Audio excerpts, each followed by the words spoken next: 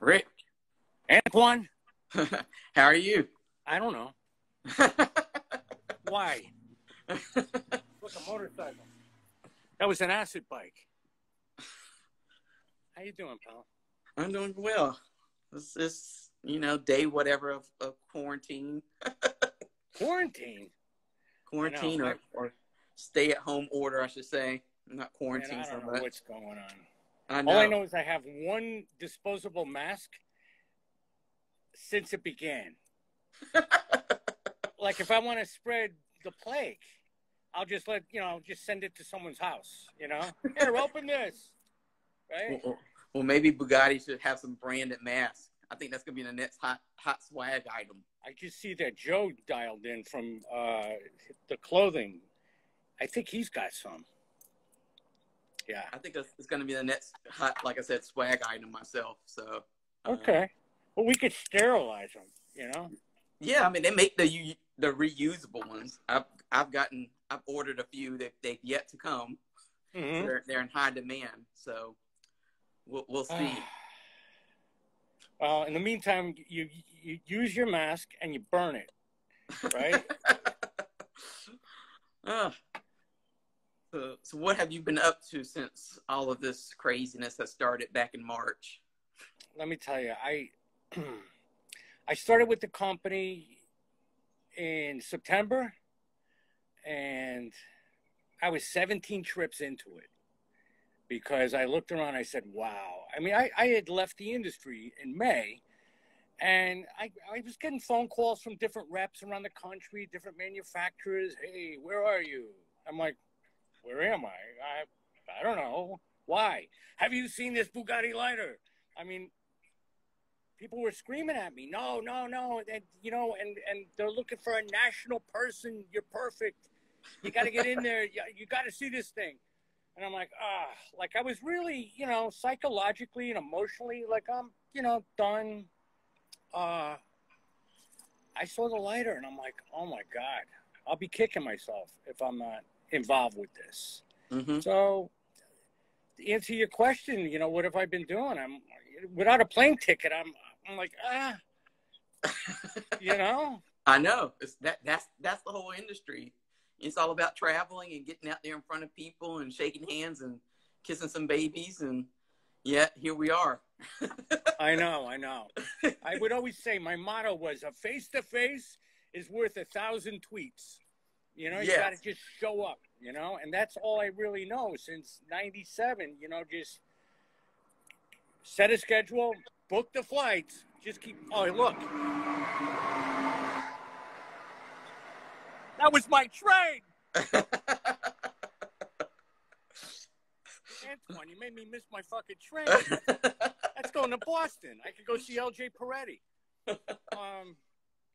I'm just starting to see people on the trains. I got the track right here. That is the Acela Express, which is the high speed, which they stopped 8 weeks ago, and apparently they're going to kick it back into service in a couple weeks. That was the regional, and then there's the local. So you got me on the Connecticut shoreline over here. It's like a ghost town. So what I wanted to do with you and Deep Cuts is kind of dive in deep. I know for me, I'm used to working with magazines, and I still do the magazine stuff. But with a magazine article, you can only go so deep. Mm-hmm. Each person, depending on what magazine it's for and right. what the audience is. If it's a trade magazine, then it's usually all business talk. Right. And if it's a consumer magazine, then it's a lot of leisure stuff, and you try to leave all the business kind of shop talk and kind of out of it, not to bore people. So right. For me, Deep Cuts is like a middle ground because it's a little bit of everything. Because we have manufacturers, we have consumers watching, a little bit of everything. So how I figure is like we all work, we all have our jobs, and for us, I mean, I think you can learn from so many different people in the industry, especially people like you who've had so much experience and working with different companies, working with different products. Mm-hmm. So what I wanted to do is kind of dive into like your story and then kind of lead up into like where you are now and what, Bugatti is all about. And then hopefully when all this is as we're starting to see with the States, when they start to reopen and we can start getting back to some form of normalcy, then people, when they see your products in the store, they have a nice story and this kind of memory of our conversation to kind of pull back on. Sounds like marketing, man. I love it. So I guess a good place to start will be the beginning. When did you first get into the industry? I got a phone call one night from a buddy. I just moved from New York City to Connecticut, and the buddy said to me, "Hey, I'm importing humidors from Thailand." This was 1996. "I'm importing humidors from Thailand. You want to help me sell these things and market them?" And I'm like, I'm kind of busy. I go, "What the hell's a humidor?" He goes, "Come over to my house." I went over to his house. I got one of those quick tutorials on Spanish cedar and hygrometers and, humidification systems, a nice seal, and, and I was pretty excited, because I'd smoke cigars casually here and there, but never to that level where I got to maintain these things, Right. So anyway, I had 6 different models. I went to, I believe, Walmart the next day. I bought one of those little carts with a bungee cord, right? I had the 6 models stacked on the carts. I jumped on that train that you just saw go by. Of course, it was going the other way towards New York. That one's going to Boston. And I had the page, literally. I mean, this is like the dark ages, the 90s, right? I had the yellow pages. The only one with an ad was Jonathan Drew Incorporated, tobacconist of the World Trade Center. I'm like, I start there, and then I'll work my way north. I had, some other ones in Manhattan to see. And then I knew I had to be back to open one of the restaurants at 4.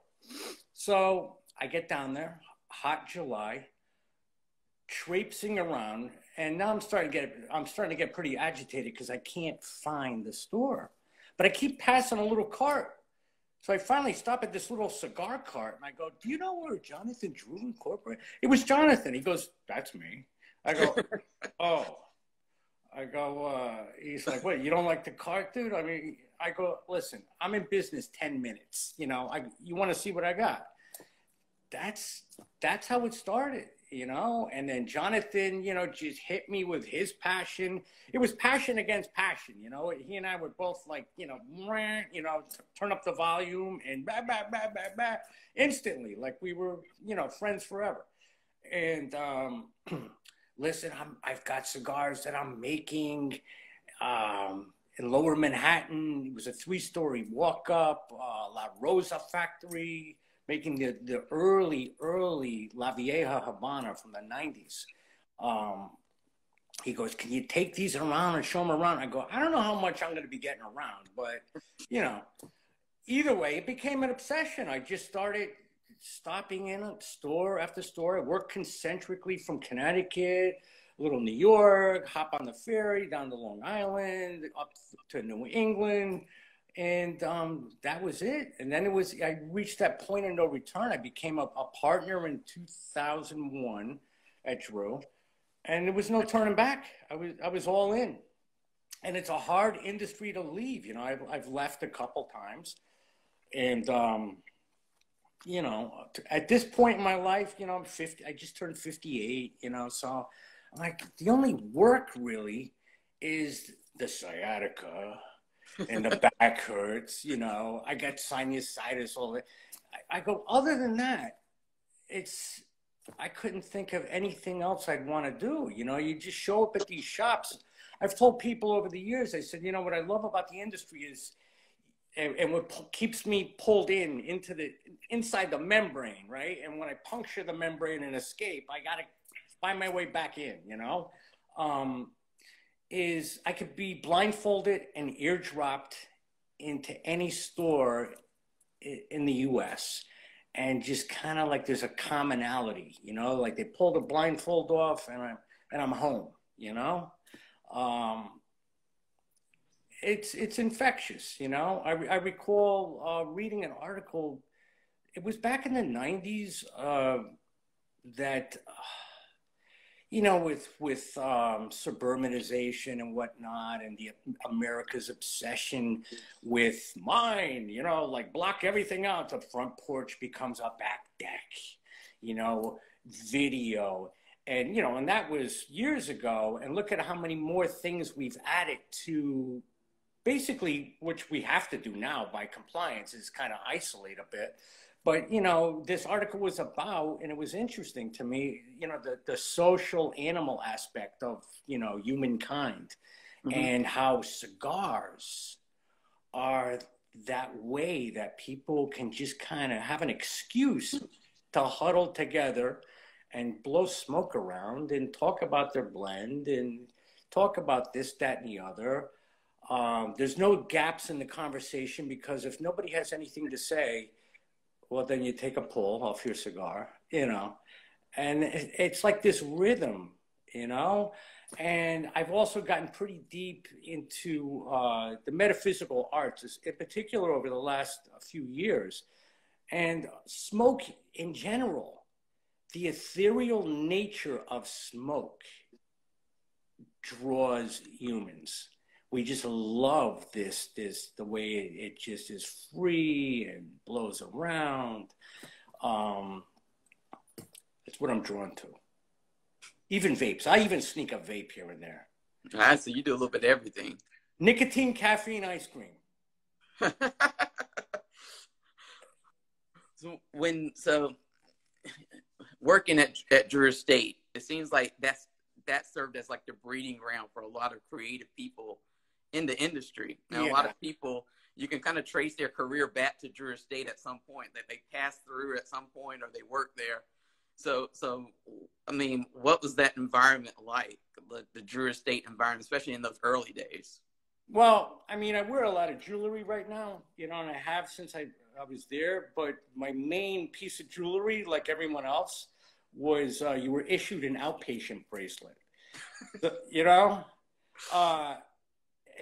it was entropy, you know, and physics. I mean, just chaos, but it was like this organized chaos. You just stirred it up.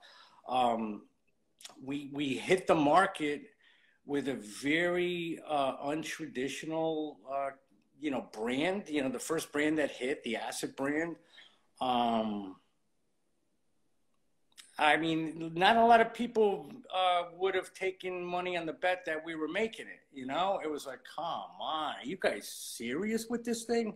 Really? I mean, I had interventions from other, you know, manufacturers that said, you know, you seem like a nice guy. Maybe, you know, maybe you come work for me, you know? To my parents going, what are you doing, you know? Yeah. But what I was recognizing with that brand is, you know, if I glued myself to the street, and it was thousands of stores. I mean, I broke like 2,000 stores by 2003, and that was without repeats. And that was, you know, I had the stacks of the cards, you know, just keep showing up, you know, and make it lively, make it entertaining. You know, I've always really kind of recognized that aspect of this industry is, you know, not a great percentage of it is the filler, the binder, and the wrapper, and the fermentation, and the I mean, I know for myself, if it tastes, I know a cigar is good if before I know it, I'm halfway through it. But during that adventure right there, it's a lot of conversation. It's a lot of connecting. Again, it's that ethereal nature of smoke, this calming, spiritual kind of quality, you know, that just sort of unites things. I don't know if I just answered a question there or no. You answered a question. I think you got pretty close. So was I skirting a question? No, I never do that. Well, so to kind of backtrack a little bit. So you started in the industry during the 90s, which is, you know, the big cigar boom that everybody talks about. Right. Time where you couldn't, as a manufacturer, I mean, you couldn't even keep up with the demand of the cigars going out and all that kind of stuff. I mean, that must have been a very different time in the industry compared to like now, where you have. Wow, I'm gonna take a cattle prod to you right now. You're gonna go, what? I think a big reason for our success was we launched, like our significant launch. You know, we were dabbling in it prior to me, actually, 96 was John's first show, Drew. Then 97, 98 was my first show, pre-acid. 99, by 99, dude, the boom was over. There were vultures flying over the, Vegas, man, just like buying people out. And that was another reason why people were scratching their heads like, this industry's in ruins, and who are these guys?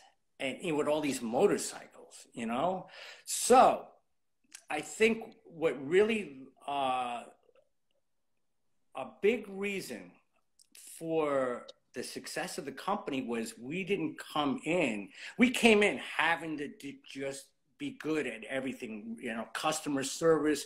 We had to go above and beyond with all these other kinds of things. Whereas, there's a lot of companies you could look at in the 90s that, all they had to do was open their doors and, you were just keep up. You got to keep up with demand. One of the articles from like 98 in Aficionado, when I'm like, oh, let me read my industry magazine here. And it was an article, I won't say who it is, even though, he's the one who made the comment. It was in the book. Oh, so the standard question, for how long do you age your cigars? And this fella said, my cigars age in the UPS truck. It's like, in other words, just get them out there and they're going to sell. But fortunately for us, it was not like that. We had to claw and just pound it out to get a market. The market, I don't think, started really picking up until like the rebound, I guess, was in like 02, 03. It was a kind of a slow comeback, So do you see so when you look at the industry as it is now, do you see any patterns kind of repeating themselves? Like, is are cigars still in, or you think we're in a kind of downward slope? I mean, what do you kind of see? No. You know what? There's more and more people like entry level. It's like that 1 out of 10 that show up in a cigar shop. You'll see groups and whatnot or whatever will be bitten by the bug, and then there's no turning back, because they see it. They don't just see and taste the cigar. They just don't begin with their favorite cigar. It's the whole thing kind of enraptures them a bit, like, this is interesting, it's like a nice little clubby kind of thing, Mm-hmm. Again, very social. There's an awful lot of brands. I mean, it's such a buyer's market right now. There's such an abundance of brands out there. That it's like a perfect time to start smoking cigars or getting more and more interested with cigars, I mean, it's just like, wow.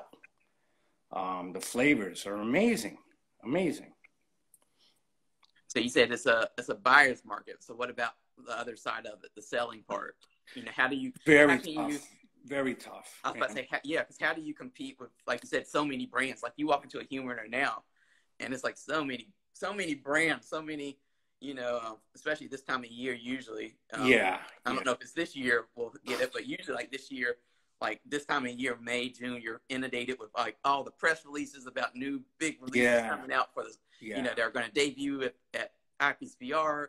And now it's just like, I mean, it's just like so much is out there. So it's almost like, how do you, if you do have a brand, like how do you sell it at this point? What's the selling point? And you know what? Just to get into a humidor is hard enough. Mm-hmm. But 10 times harder than that is the turns. I've gotten a lot of calls the last few years from people starting brands and whatnot. And I tell everyone kind of the same thing. Put that thing on your back and work concentrically. Know that anybody that you are approaching to put your brand in there, know that within like a 3-4 hour drive, you yourself could be there, and then once you get that to catch a little bit and branch out a little bit more, a little bit more, a little bit more. Yeah, I guess what it comes down to, the way the industry is the last few years, is you can't be missing anything. You know, your packaging, your story, the blends, the consistency of the blends. It just has to be laser sharp, because again, there's so many alternatives, you know? Yeah. Well, how important is that story to your brand? Because I know that I would say there's some brands that I see now that they just put all the emphasis on the product. They think the product's going to sell itself. And then there's other brands that they put somebody up, you know, up front or something like that. Yeah. A family or individual. This is my brand. This is my passion. Which kind of option works best? That's a tough question, for crying out loud. You know, the more it's a reflection of the manufacturer themselves, the more the phenomenology of selling it converts into recommending, you know? It's like the chef in the kitchen with sticking the ladle under your, you know, hey, try this, you know, or dip a little bread in this sauce, you know? I guess, you know, the further away you move from actually being the hands-on creator, the more challenging it is to really kind of convey the excitement, the enthusiasm about what you're selling. But it certainly can be done, you know. And there's a lot of companies that are really tapped into the push button imagery and whatnot. And the product's good, you know. There's a lot of, like I said, there's a lot of good product. And then, of course, you know, social media is such a big thing. I fought it for the longest time. I can't believe I'm doing this. This is like, you're on top, I'm on, like, what's going on here? Like, what if I go like this? Oh, you're sideways. I'm going to have to take a Dramamine. I just got dizzy doing that. You know, again, you got to really be clicking on all cylinders, and you got to really love mixing it up, you know, being out there and you know, in and out of the airports, in and out of cars, and really just hammering the streets, you know? And when it comes to like selling a product, like, and you're talking about like traveling and like hitting the streets and getting out there. I mean, what's the approach? Because I know that for people who maybe it's not even a cigar product, maybe they're getting into some other industry and they're trying to grow their product. You know, do they start locally? Do they conquer that local market, or do they think broadly? Yeah, again, you want that connectivity, that very easy, quick connectivity to, you know, the people you're approaching. You know, you want to have, nothing trumps enthusiasm. So if you're really excited about what you got, what you're doing, you know, I sort of trained myself. You know, I've always looked at the retail door, right? Where you pull into the parking lot, you know, typical me out there, right? Sitting next to the rep. I'm always the dummy in the passenger seat. And you know, look at that door that I'm going to walk through. And that's the stage to me. It's like, as soon as I break the plane of the door, it's curtain up, you know, and just be on, you know, and listen. And it's the stage, you know, just give as much as you can, have it come from deep, you know. And that, for me, that approach, because I do have a stage history, stand up and improv and that sort of thing. So I think for me, it's always been my creative outlet, you know. I'm like, you know what, I'll do this. This is cool. And so that's just kind of how I've always approached it. But that's where things really happen, when you're in their store, you know. So when you're selling something, you just said your background. I mean, what's the most important skill set to have, or that you should work on if you're in the selling business? Like, is it to your delivery of something? Like you said, Is it how you, hype up something? Again, I think you really have to be authentic. I think the more what you're selling, like I've made it clear to people, I'm a shitty salesperson, but I'm a deadly recommender. Deadly, like you're not saying no, right? But I have to really feel it, what I'm doing. And like I said, nothing trumps that enthusiasm. And then it's just that discipline to know to turn yourself on, when it's time to get it done, to get your product in a store. And then, then it's all that follow up, follow through, sale through, cultivating. No shortcut. There's no shortcut to it if you want to do it right, like the current, Bugatti thing. I made it clear to the company out of the gates. I said, if I'm not really into selling. I'm more of a brander, more of a go to the right people. I'll go back to the phenomenology of the right people, brick and mortar, namely hardcore cigar smoker, purchasing one of these lighters, the power in that and how it's going to spread, how it's going to lay a foundation for sales down the road. You can't equal it. Like one sale to the right maven in a store is worth like 50 lighters on a website. It's just that powerful.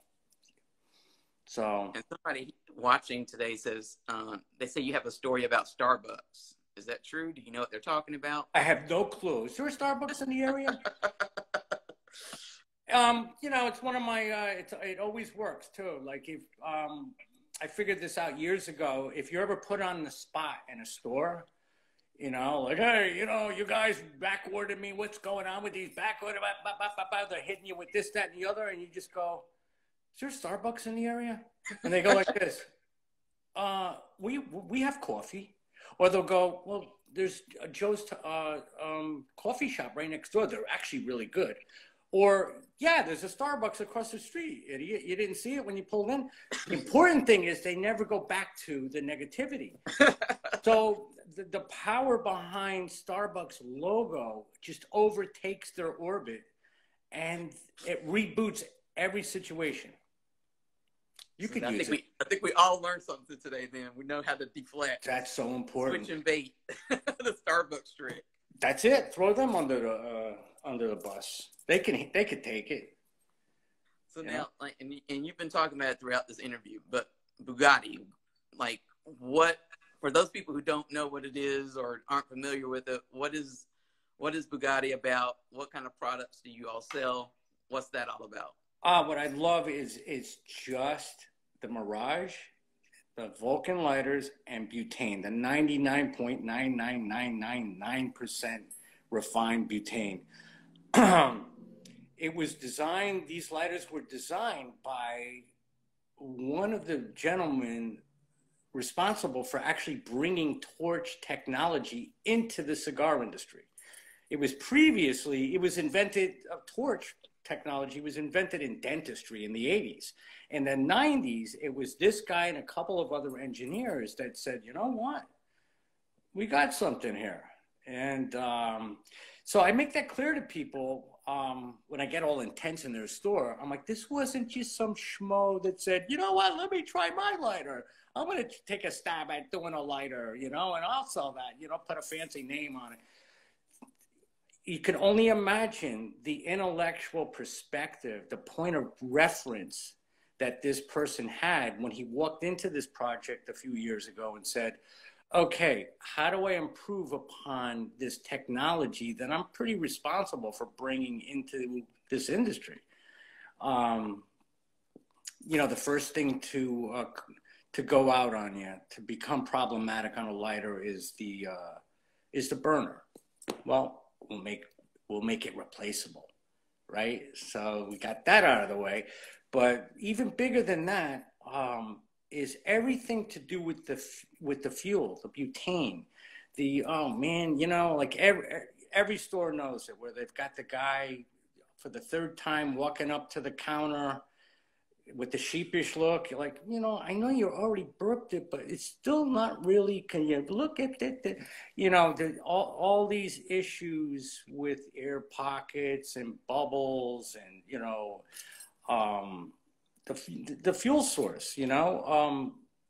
This year, you take one of these 18 milliliter cans of butane right up into the lighter. If you look into the lighter, there's a direct connection to the burner. So there's no air pockets. Which is nice. It's just a direct connect.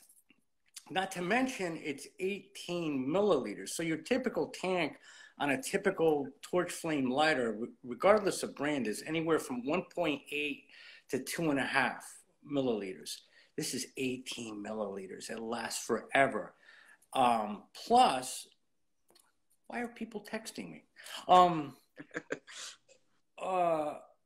Not to mention that the valve stem is universal. So, you know, you could pull it out of your lighter that your buddy sitting next to you with his Calibri or Zyker or whatever. Oh, man, I'm out of fuel. Listen, don't go bothering Ted, man. He's having a rough day up there. Here, you unscrew the bottom of your Vulcan, you pull out your can. Here you go. He fills his lighter. You take it back, put it back in your lighter, and you're both good to go. The butane is it was just so ingenious. Again, when they flew in to see me, I was at the time in Atlanta. I looked at this thing. I'm like, there's no way. Like, I got to be involved in this. It's just that incredible. You know, it's such a game changer. Yeah, I mean, just from what you described, like you said, there's so many issues with lighters. Mm-hmm. Sometimes the prettiest lighters, like the most pain in the butt, just to keep operating like you need it to, and it's just like so. It breaks your heart sometimes. Like I know, the most nice looking lighter, and it's just so complicated. So what you described, though, it takes half the complications like out of it. Yeah, right. It at least gives you the chance to address whatever. I mean, right down to, if you look at the little regulator switch, there's an Allen wrench that fits in there to re-tighten the spring, you know, to adjust the flame.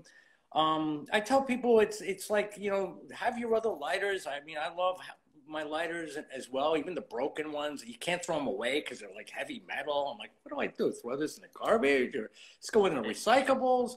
So it goes in the bottom of a drawer, you know. But this is the lighter that you own to just be your series. It's like the car in your garage, you know. You got the parts for it if you need parts, and you know, it's just a serious machine.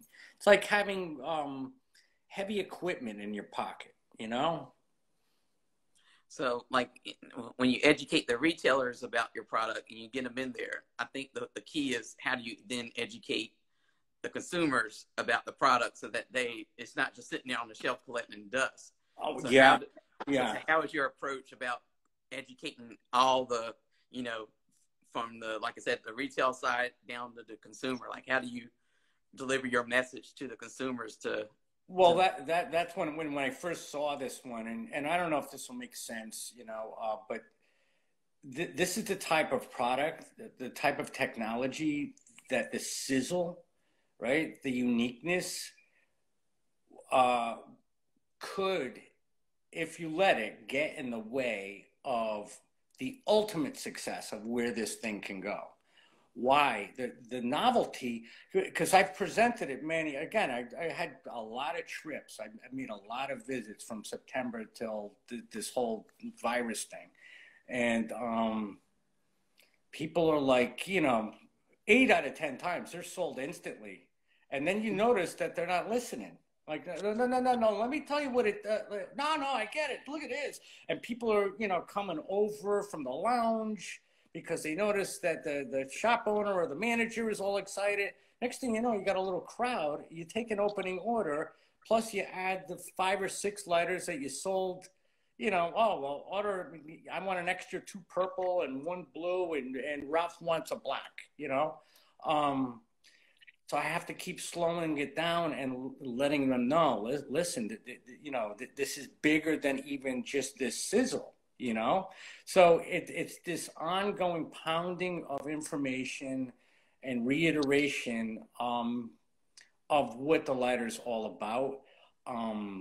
The butane, how the butane, you know, I tell stores that if we're doing our jobs right, 8 out of 10 of these little cans of butane will never see the inside of a lighter. Just put them right at the counter. It's pocket fuel. You can fill 8 to 10 lighters with this little can of butane. The days are over of being out of butane or stuffing a 300 milliliter can in your pocket or your golf bag, or as TSA, you're going to find it. You know, this is this little miniature can of butane that goes a long way. Wow. When, you know, you're talking about like how you have to sell this through visiting people and trips. Mm-hmm. And yet we're in a time now where, you know, traveling is a little bit of a, I would say a challenge for all of us. Yeah. So how are you kind of adapting your marketing and your kind of... Well, I'm going to add an hour to our conversation. So we're going to be on until 6. Is that cool? Yeah. Yeah? Even if I have to go to the bathroom? You know what? Thankfully, I there was a lot of one-on-one. I make a point of going to what I call the market makers. So when you hit certain territories, you go to those market makers. You go to where you know you're going to improve your chances. That you know, a lot of these guys I've known for many, many years, you know, and who instantly get behind it. And so we made a lot of headway as far as like paving it that way. Aside from that, just more of this, you know. Joe Genovese is our marketing guy, and I mean the pictures, the way he captures the pictures, the schematics, whereas you know it's just a one view you could see kind of like, wow, what's this thing is doing, you know. You got the lighter and you got the can sticking out of the lighter and the burner off, and I think people are assimilating it, you know. But just as soon as I can, I'm hitting the streets again. It'll probably be, you know, New England and then New York, New Jersey, Pennsylvania, anything I could do by car. Because again, I only got that one mask I was telling you. You got to get more masks. This thing is filthy too. It's like a, you know. It's got... Go to Groupon. Groupon has all these masks. Oh yeah. Uh-huh. All right. Actually, somebody who just dialed in here said they were sending me some, and they didn't. So somebody asked, are these Bugatti lighters, are they in, what kind of stores are they in? So are they in convenience stores? Are they in DTOs or just premium stores? For the most part, I'd say about 90% premium stores. You know, that's kind of where we're driving it. We're driving it through your local cigar shop, you know. But to some degree, we are in B and I believe some C stores. Again, people, we do get a lot of calls, a lot of interest. In fact, you know, the lighters are available online direct, retail, until this thing loosens up a little bit when we can get back out there and stores start opening, you know, in a more full service manner. You know, a lot of these stores that are open, it's just curbside. And I've called around to a lot of my accounts and like, Rick, we're not selling no lighters, no cut, nothing. You know, this is like running cigars out to the curb. So, you know what, we're going to tread water a bit, you know, kind of a hibernation. And then hopefully by June, July, maybe as late as August, September. I don't know. This whole thing has been very tricky, state by state. Yeah, that's what I've been talking to people through Deep Cuts about, just the challenge that this kind of presents, because, you know, there's certain things that in our industry, like you always bank on, like big events, especially, that you can get out there and you can see a whole bunch of people at one time, or you can like go a day early and, you know, set up meetings. And And with this, you just don't know you don't know how it's going to play out. You don't know if there's going to be a summer trade show. You don't know about some of the consumer events. So it's just, it's a big challenge, and it's hard to kind of to move forward when you don't know what when, like you said, every state is a completely different situation right now. I know. It is strange. It really is. I mean, who would have thunk this, right? I know. It's like, I was just thinking, like, February, everything was normal, and, I was looking at March, and I had a couple trips planned, and I was like, let me get ready for these trips. And then all of a sudden I didn't have them. So I was like, oh, and then here we are in May, and it's just like, we're still kind of waiting for things to kind of let up. So I'm haunted by it was, I believe, March 13th. I'm flying back to Hartford from Phoenix. That was my last trip. And it's like, then everything changed. You know what? March 13th was the last day that I was out for a while, until like sometime like the end of last month, because I had a receipt from Target and it said March 13th. And I was like, I think that was the last time I drove. And then last month, finally, I forced myself to get out just to get an oil change. But that was... And where are you, by the way? Where are you located? I'm in North Carolina. So in the Raleigh-Durham area. So I live in Durham, but we work in Raleigh. Ah, okay. Yeah, absolutely. So it's funny, I live in the American Tobacco District of Durham. Yeah. It's like the most anti-tobacco area of all of North Carolina. So all the buildings around here are like former tobacco factories and stuff like that they converted into warehouses, or I know one's a medical building now, one is some have apartment buildings. It's really strange, but you can't really smoke anywhere in this area. Even the sidewalks, they put signs out all of a sudden that says like no smoking on the sidewalks. You're like, it's crazy, but that's the kind of the world we live in. Well, and the irony with that, and how it plays into the cigar industry, the passion of smoking cigars, is the more you legislate, the more you're forcing an exclusivity mindset on the passion of smoking cigars. The legislation is actually amping up the marketing for, hey, maybe this is for you, Right. Right. You're like, I can't do it. So I want to find out why I can't do it. Yeah. I mean, it's springing up so many of these wonderful cigar bars and lounges all over the country,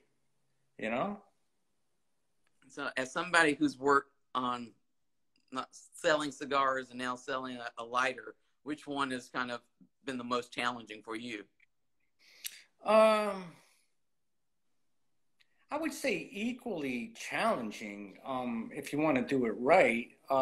It is refreshing to be in a gadget-oriented, product realm, versus cigars. So that's been interesting. That was the other thing that kind of lured me in, like, okay, I could still see all my buddies and, still like do my thing. I mean, I could do a lot of these trips blindfolded and I can just get there. It's second nature, but just having something different, it's been refreshing, and I get to learn, learn new things. And you talked about having left the industry for a little bit. Like, how did that break? Did that break kind of do you well? Did you kind of like come back a little bit refreshed or with a different perspective? Oh yeah. Like my last 10 years have been, I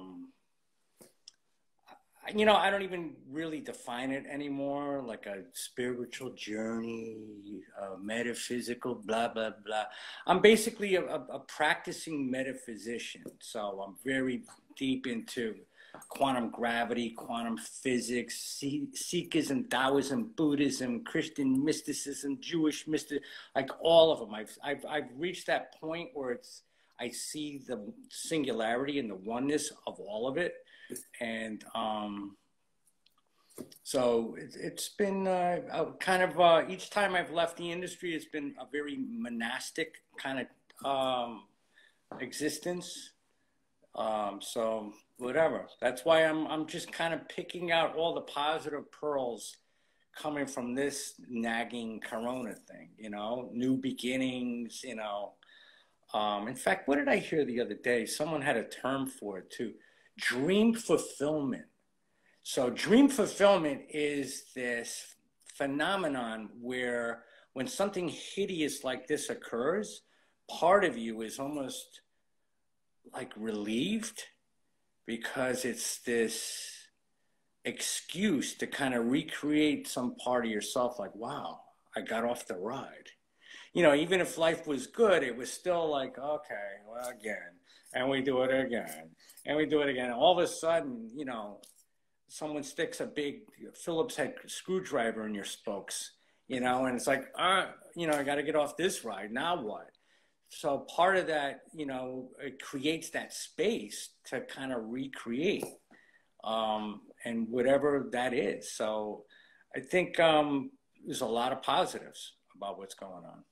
Yeah, and I found that to be true too. And I see a lot of companies who are just forced to stop, and they were forced to kind of change and look at what they were doing to market their brands and events that they suddenly had to cancel. Like, how do we go forward from here?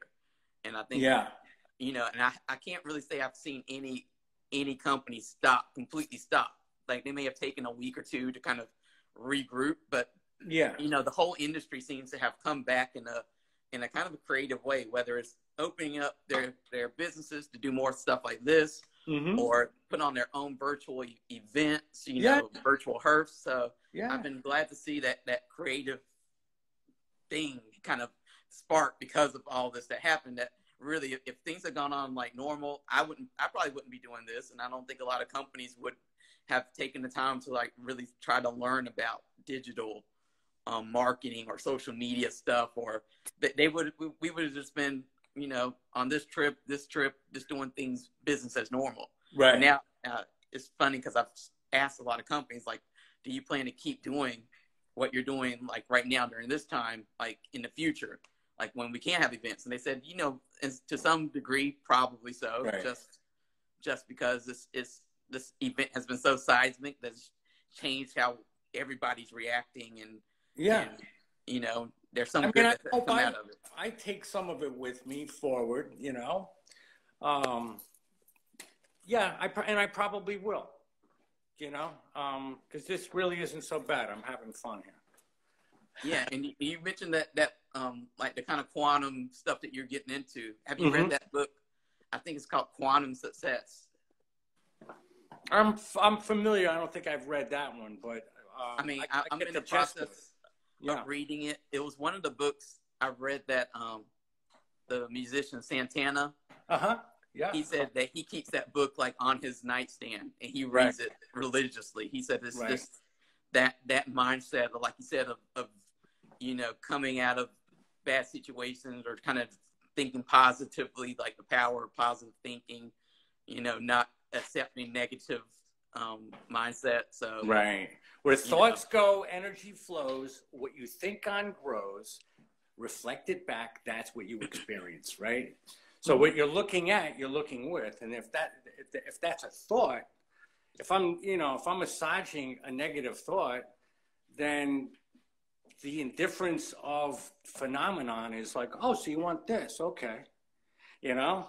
So I got to learn to kind of get over if someone cuts me off in traffic or whatever. And, you know, if I hold on to it, it's amazing how just more shitty stuff happens, you know, because I'm ordering it on the menu. Now, somebody earlier has said, you need to tell us about your lawyer. Yeah, I see Miguel over here. I don't remember that one. I'm a lawyer. Did you know that? Antoine, I'm a lawyer. Yeah. I don't remember the reference on it. A lot of times I just he's laughing. You know, it's a lot of this shtick when I'm riding with people and stuff, and it's a lot of just comedy. To me, the state of silliness that's Buddhism 101 right there. Because when we're silly, the ego doesn't even have to figure out what's funny. It just knows something's funny. So you the ego can kind of take a nap. So, but I don't know why I'm a lawyer. I'm trying to remember what that shtick was, but there's a lot of shtick out there. There's a couple stories I was asked not to share. Oh, yeah, it was funny because, you know, I had a lot of people say, oh, Rick's a character. And I was like, well, that's good. That's good for entertainment. Yeah, use me. What's next for Bugatti? What's going on in terms of new releases or Gen 1.5? We have Gen 1, which what we have right now, the Mirage and the Vulcan. And then there's Gen 1.5, which, you know, you'll have there'll be some modifications. I don't want to, you know, I don't want Yuval, the CEO, to be like him joining, you know, with us, you know, holding up a skull and crossbones. And then there's Gen 2, which we're already working on.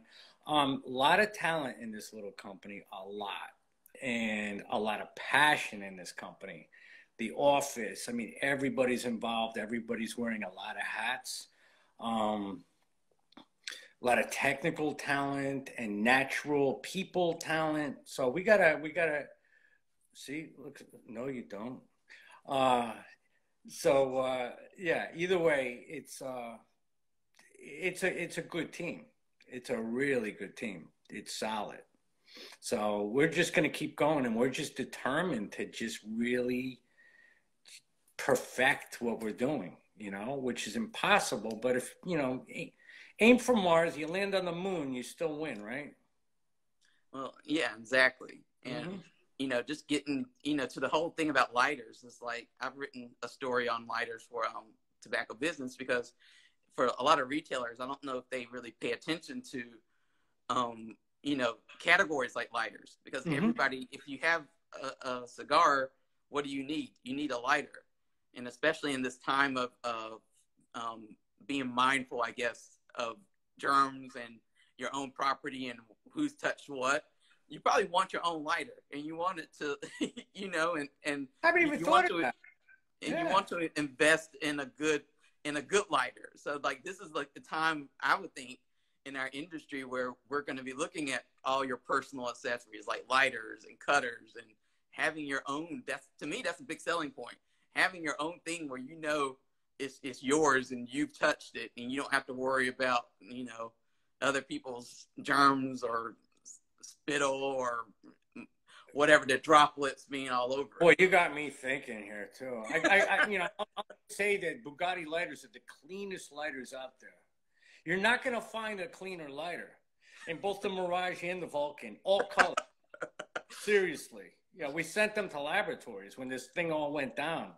No Corona, not on one lighter. So since we're almost at the end of our hour together, if people want to follow up with Bugatti or they want their own Bugatti lighter, where can they go? Where should they go? Please, you know, be aware of your the shops opening in your area. Or the shop, even if they're doing curbside, go support your local tobacconist, the guy who pays your local taxes and whatnot. They're also, like I said, temporarily available at full retail on our site, BugattiLighters.com. You know, that's pretty much what we'll live for right now, and just hopefully, I know little by little we're seeing orders coming through from the stores. Yeah. And about what price range are these lighters? $99.99. Not bad. No, and $3 for the fuel. And like I said, it's 18 milliliters of butane. It lasts a long, long time. Awesome. Yeah. Well, like I said, if people want to, you talked about Bugatti, they can go to the website to find more information. If people want to follow you, I know you said you're starting to get into social media a little bit more. Yeah. So if people want to follow you, how can they follow you and get in touch? Yeah, well, follow Bugatti Lighters on Instagram. And then me is Ricky Ardito, Ricky Ardito. I'm on Instagram. And I'm kind of married to it at this point, you know. At this point, I'm just kind of doing my reposts and just altering little things, you know, an emoji here, an emoji there. It's like a big deal for me, you know. But well, Instagram is where it's at. So you're on the right platform at least. Yeah. That's enough for me. And then you know, Facebook. Look for me on Facebook, you know, as well. Rick Ardito. Well, I've had fun talking to you. I probably laughed more during this one than I think. So what you were saying about laughter being infectious is true. So yes. Definitely learned a lot about you, learned a lot about Bugatti. So like I said, hopefully now people who are listening to this now and people who will listen to it in playback will, you know, think about when they're looking to get a lighter next time, they'll think about Bugatti. These lighters right here. I'm selling them right now from my kitchen. $89.99. For 5 minutes, I'll do it. Well, like I said, thank you so much for taking an hour out of your day. Antoine. Thank you. It was fun chatting, and I'm sure we'll follow up because we haven't done an article on you yet for Tobacco Business. So let's do a hard call. Yeah, I think whatever that is. We need to get that done. Okay. All right. So have a good rest of your day. Stay safe. Catch that train that you were talking about. Okay. And one just went by. You need to start running then. Yeah. And listen, thank you for everybody that plugged in to watch this little thing. So yeah, definitely. Yeah. Well, like I said, have a good day and stay safe, and I look forward to our next encounter whenever that is. Well, you just let me know. I'm available. Thank you. Thank you. All right, Antoine. Have fun. Thank you. You too. Bye. Bye.